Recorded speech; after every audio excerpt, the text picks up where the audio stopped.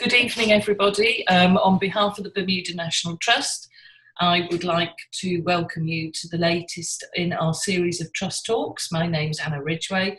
I'm the Museums Manager for the Trust, and the talk this evening is being given by Diana Chudleigh. Diana became a volunteer for the Bermuda National Trust 32 years ago, when a team of people were recruited in 1988 by Margie Lloyd and the late Rosemary Clipper to survey all the buildings shown on the 1901 Ordnance Survey map of Bermuda.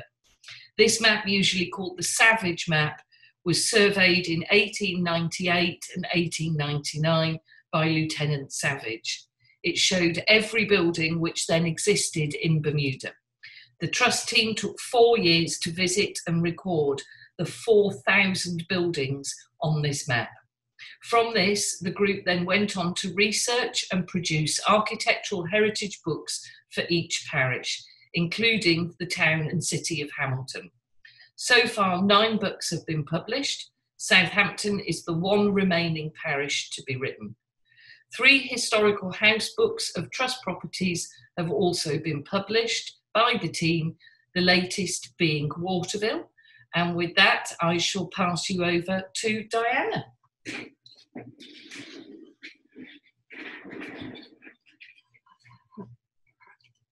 Anyway, good evening, everybody, and welcome to this Trust Talk on Waterville, the headquarters of the Bermuda National Trust. It's good to see at least some of you at the top of my screen. I hope you will enjoy this talk in the comfort of your own home. I'm sure you have all been to Waterville, but just in case you haven't, it is at the foot of the lane in Paget Parish and is reached off Pomander Road opposite the entrance to Aberfeldy. The foot of the lane was the end of the shipping lane or channel into Hamilton Harbour. Once a busy port for Bermuda sloops, this area has since silted up, though punts and powerboats remain as evidence of our island's maritime heritage.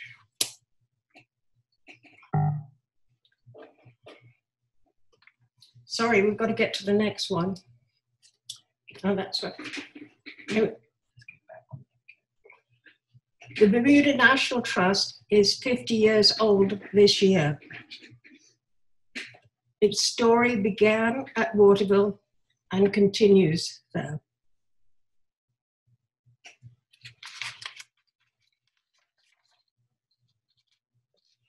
This is how it all began 50 years ago on August the 13th, 1970. Sir John Cox Wright, the first Trust president, is welcomed to the house by Elsie Gosling Farright. She was a long-term upstairs tenant. The first council members were also introduced to Waterville. Can you recognize any of these people? Starting from the left, council members are Henry Lang, Norman Gapes, Kit Aswood, Babs Gosling, Louis Mowbray Sr., Anne Cartwright, Hinson Cooper, and Dot Trimmingham. Council members absent from the lineup were Ed Kelly, Bob Steele, and David Wingate. This evening, I'm going to concentrate on Waterville's physical structure. I will save the story of the people who lived and worked in the house for another time. Waterville is a Grade 1 listed building and plays an important part in Bermuda's architectural story.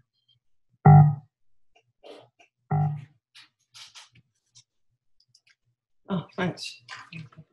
Sorry, we're having problems with the next slide, but we'll get there. I've been gathering information on Waterville over the last couple of years, whilst I have been working on this little book, Waterville, the Story of a House.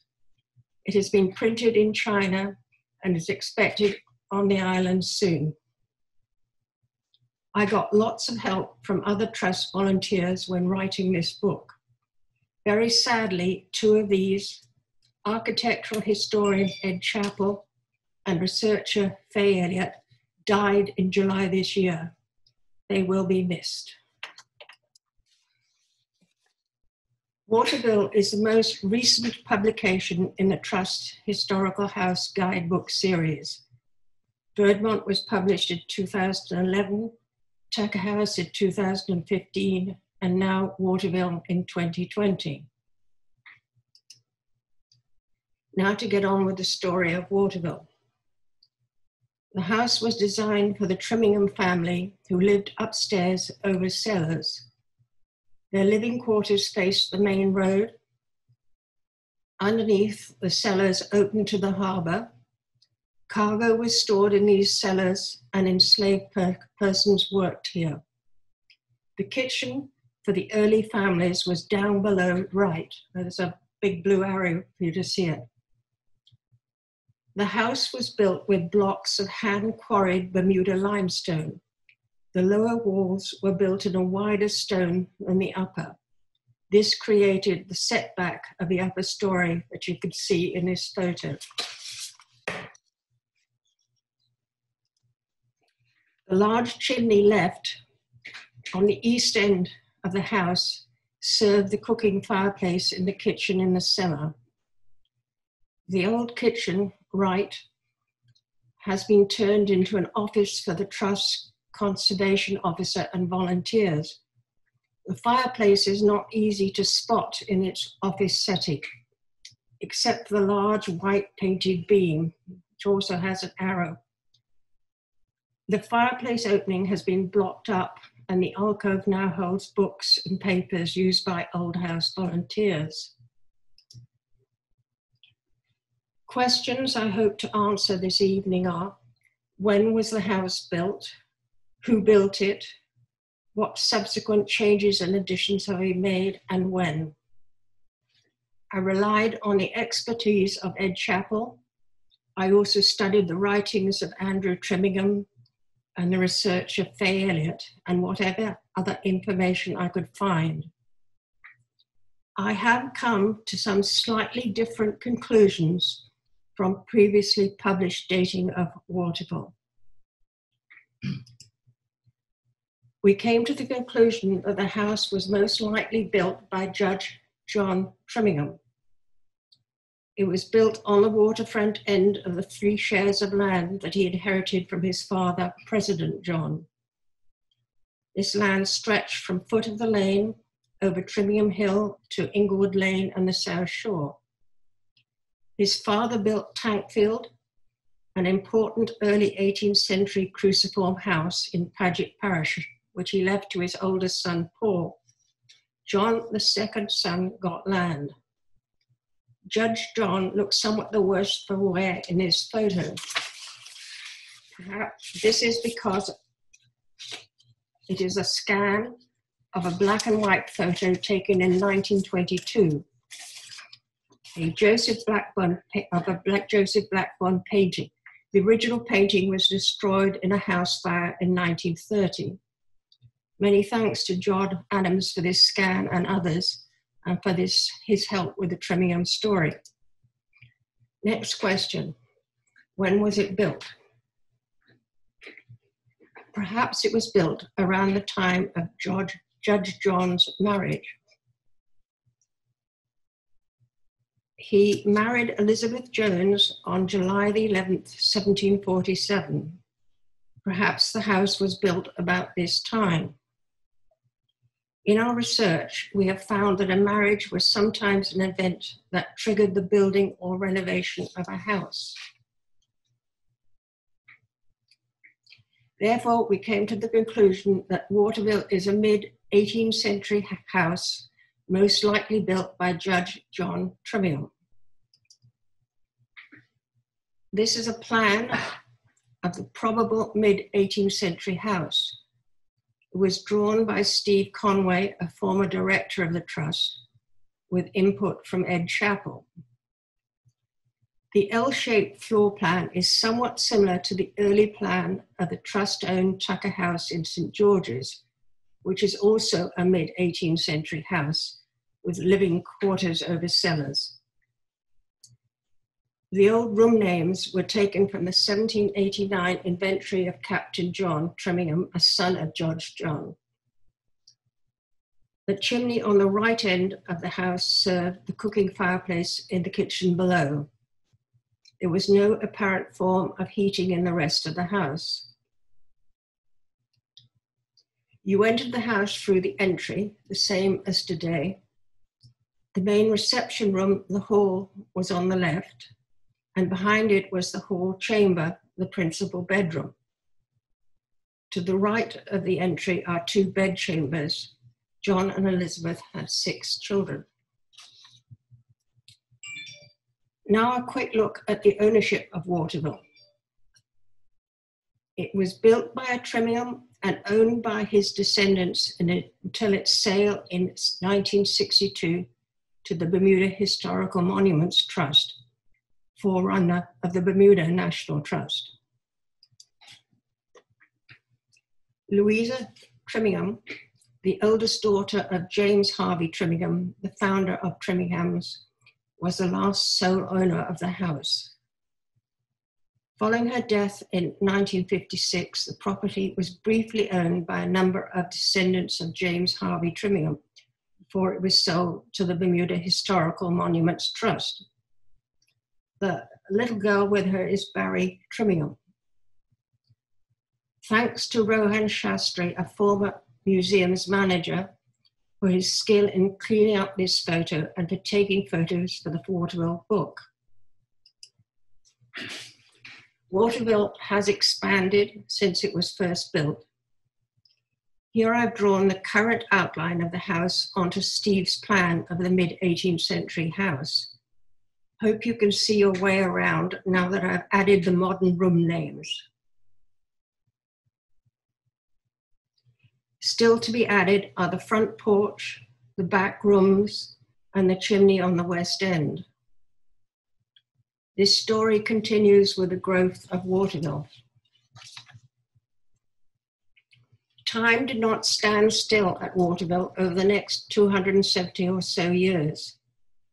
Most of its subsequent owners made changes to the house to fit their needs. Judge John's son, Captain John, did not appear to make changes, judging from evidence in his inventory. The builder's grandson, James Harvey Trimingham, an auctioneer, made substantial changes in the early 19th century. His great-grandson, James Harvey Trimingham, the founder of Triminghams, made alterations in the late 19th century. A great-great-grandson, Fred Trimingham, made changes in 1923 when Waterville became a guest house. The Bermuda Historical Monuments Trust, which purchased the house in 1962, converted it into income-earning apartments. The Bermuda National Trust acquired the house in 1970 and has carefully converted it internally into office space. I will go through these changes in detail. Now a test for you, your turn. As we look at the front of Waterville, can you determine what is mid-18th century and what is later?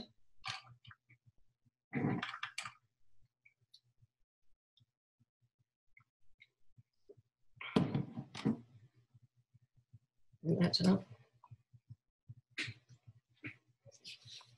Actually, quite a lot is early. Basically, the whole front facade dates from the mid-18th century. Blue arrows point to later additions. These are the front porch, the chimney at the left end, and the small porch on the left, and the small extension with windows on the right. I'll explain these as we continue with the story of Waterville. Now for the back of the house. Can you make out what is mid-18th century and what came later?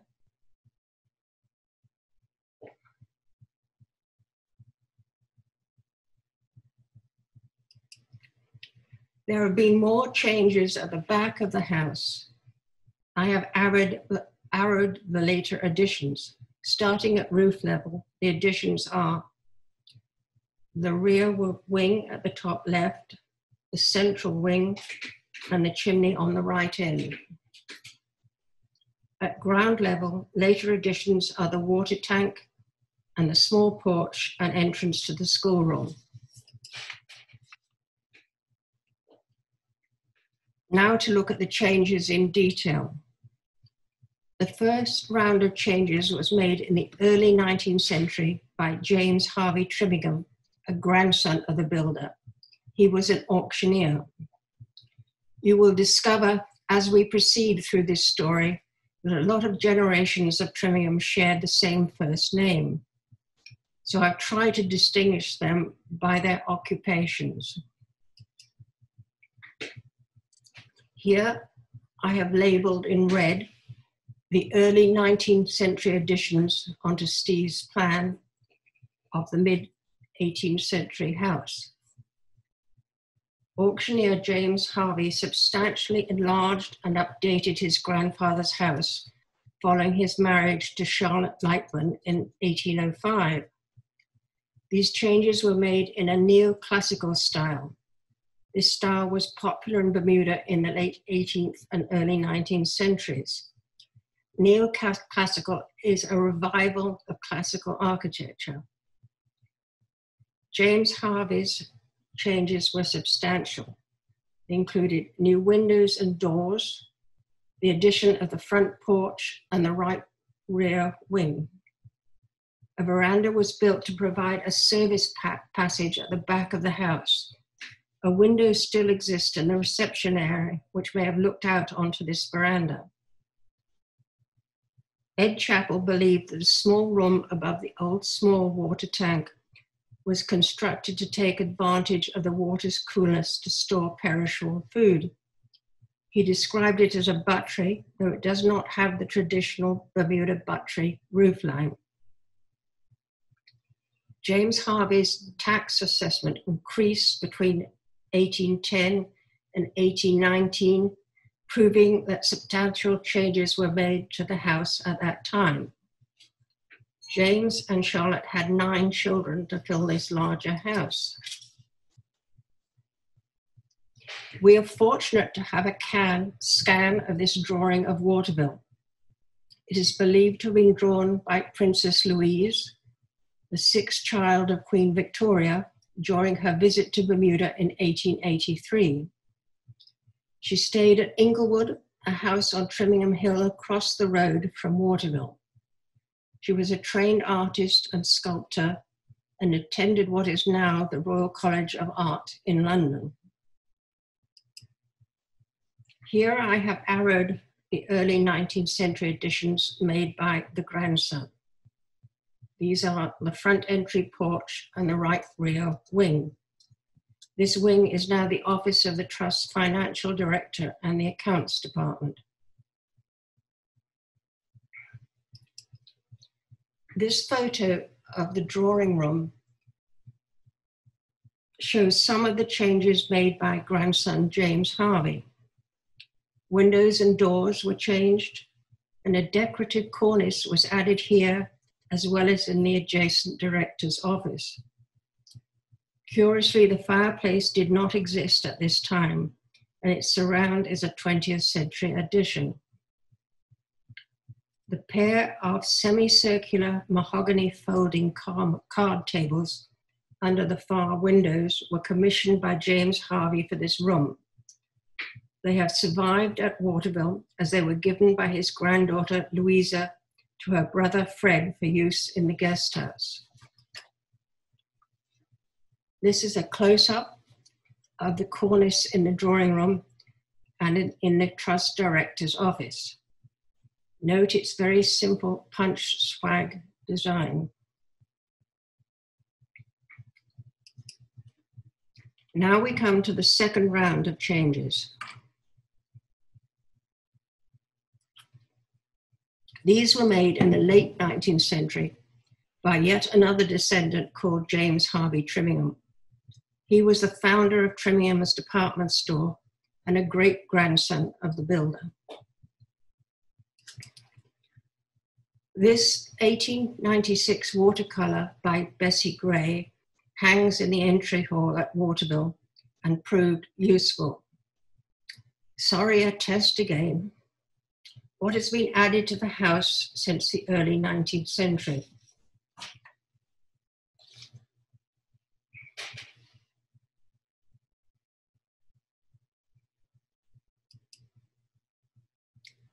The back central wing had been added by 1896, but I cannot see a chimney on the right end. Perhaps it was added soon after, when newlyweds Tommy and Lily Trimmingham lived at Waterville. There are no decorative masonry balls on the peaks of the roof. These were added later. Can you spot the privy on the waterfront? It's arrowed. This functioned with a drop into the sea and was flushed by the tides. Back to this 1883 drawing again, where you can see that the central wing had yet to be added to Waterville. Here I've labeled the late 19th century additions in green. The central wing was added to provide more space. James Harvey and his wife Helen had 10 children. The roof timbers in this central area are pine. Bermuda cedar is used in the rest of the roof. I've labeled the chimney that served the fireplace in the drawing room. It was originally a coal-burning fireplace made of black metal. Coal, which had arrived on the island to service steamships, became fashionable for fireplaces in the late 19th century. The fireplace surround was later changed to the one we see in the drawing room today. More on that later. This photo clearly shows the 3 rear wings. I've numbered them in time sequence. The one on the right, number 1, is part of the original mid-18th century house, now the director's office. The one on the left, number 2, was added in the early 19th century by a grandson of the builder. And the one in the middle, in the late 19th century, by a great-grandson.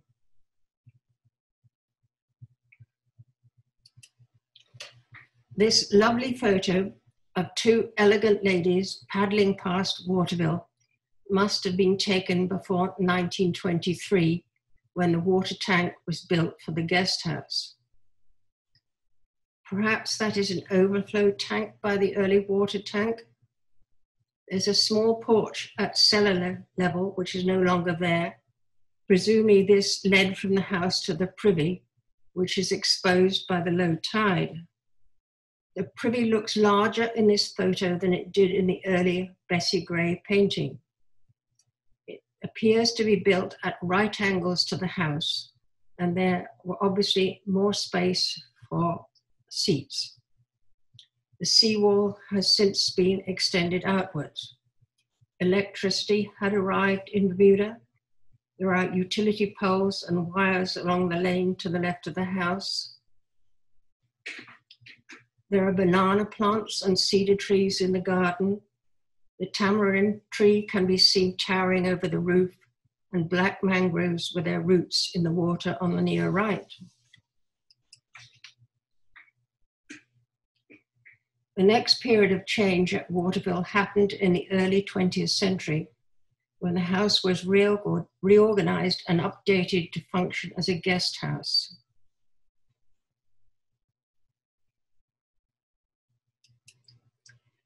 The guest house was run by Fred Trimmingham and his American wife, Ada. He was a great-great-grandson of the builder and the 8th child of the founder of Trimmingham's. He returned to Bermuda in 1922 from New York, where he had worked as an accountant. His 3 elder sisters, Louisa, Charlotte, and Helen, who had been left a lifetime interest in their father's properties, allowed Fred and Ada to live rent-free at Waterville and turn it into a guest house.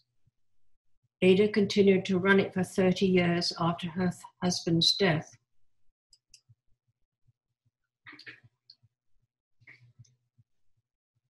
Waterville could take up to 13 guests. There was no advertisements for it could be found in the Royal Gazette or yearbooks. Its guest list must have been pretty exclusive. Bedrooms were upstairs. The privy was replaced by bathrooms added at the east end of the house. Downstairs, the cellars were renovated to become public spaces and opened into the garden with French doors. Presumably, electricity was installed at this time. Ada's kitchen was probably in the former cellar kitchen. This photo of the porch in 1943 shows it to have a different diamond-shaped decoration, and handrails had yet to be added on the steps.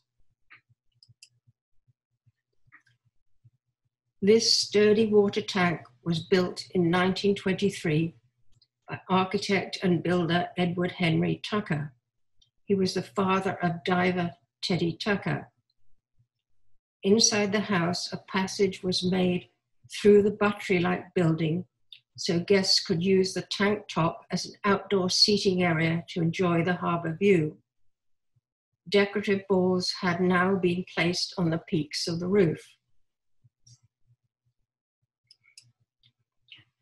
This postcard was painted about 1924 by Ethel Tucker. It shows the new water tank and the decorative balls. Vegetation looks very lush around the house.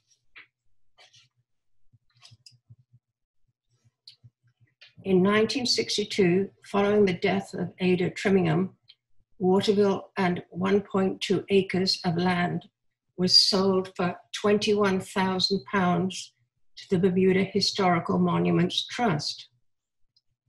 Hereward Watlington, a member of the Monuments Trust, wrote that the purchase was designed to preserve a charming residence at the Paget entrance to the city of Hamilton.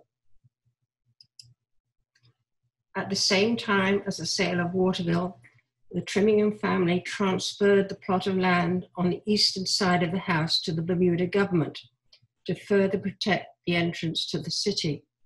It became known as Crow Lane Park.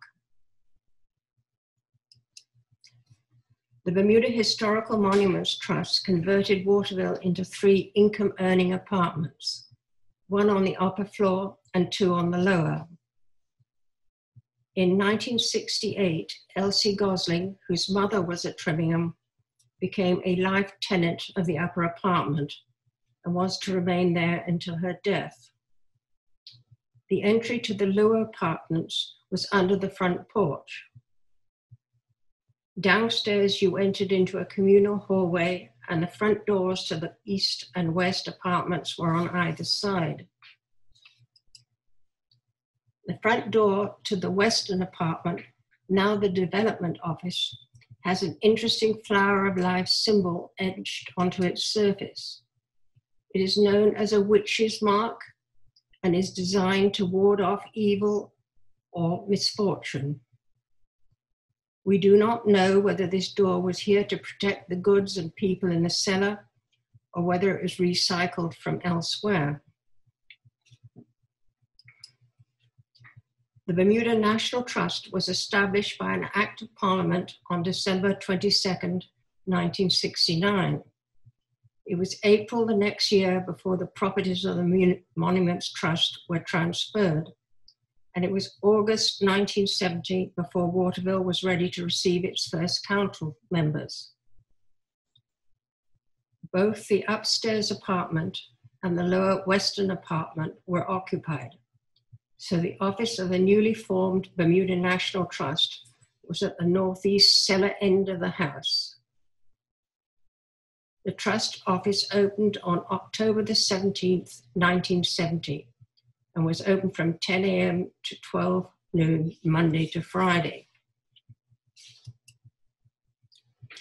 Life tenant Elsie Gosling remained upstairs.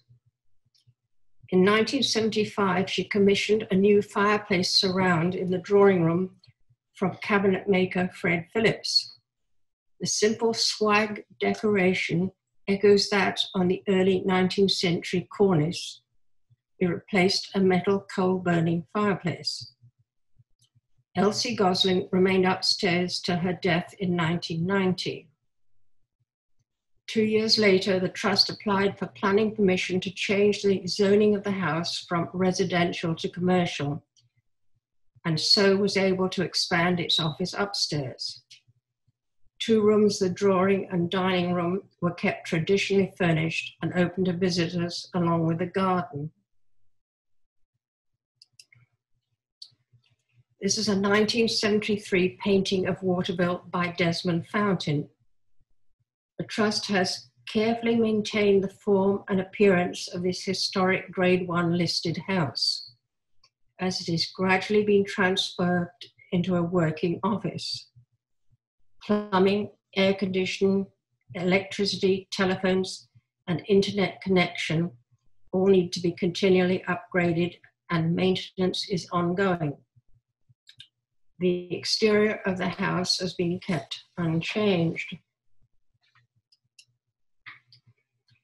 An education program began at the Trust in 2001, and in 2008, the council room was transformed into a modern schoolroom. The council table, which had been loaned to the Trust by Sandra Wilkinson Outerbridge, came from Norwood in Bailey's Bay. The table and a portrait of Lady Winifred Hood, Sandra's mother, were returned to her twin daughters. Now for a quick look at the changes outside.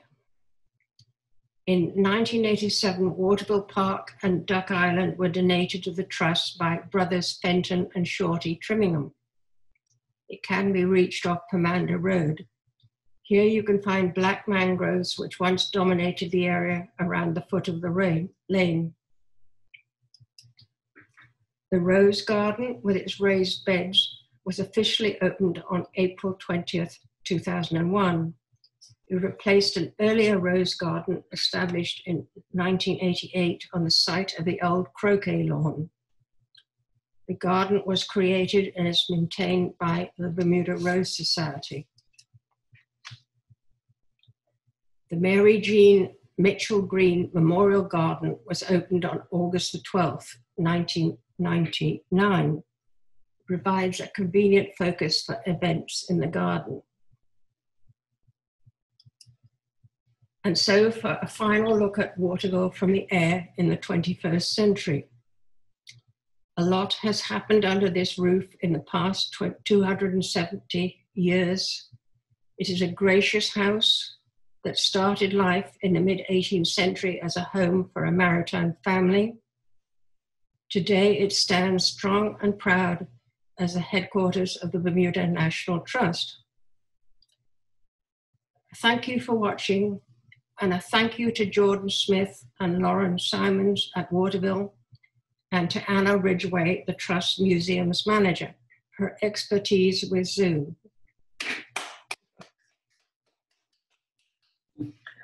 That was absolutely wonderful. What a fascinating talk. I'm very privileged to work with the rest of the team in this wonderful building, and it's wonderful to just learn more about it.